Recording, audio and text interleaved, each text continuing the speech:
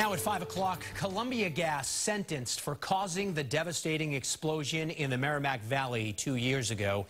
Today, a federal judge ordered the gas company to pay a criminal fine of more than $53 million for the explosions and the fires that damaged more than 100 homes and took one life as well. WBZ's Paula Evan is here now with a look at what else is in that sentence. Paula? Well, David, the amount of the fine was no surprise. Back in February, Columbia Gas agreed to plead guilty and pay $53 million for violating the Pipeline Safety Act. Today, the judge also sentenced the company to a 3-year probation period during which it will be monitored. Authorities blame Columbia Gas for failing to account for critical pressure sensors as workers replaced old cast iron pipes in Lawrence.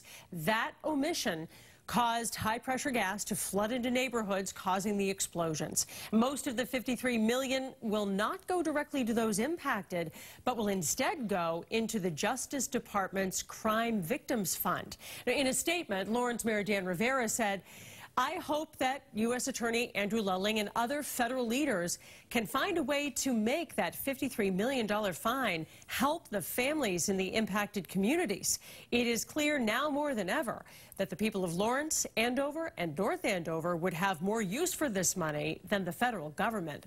After the plea deal was announced in February, Eversource agreed to buy Columbia's Massachusetts natural gas assets for $1.1 billion.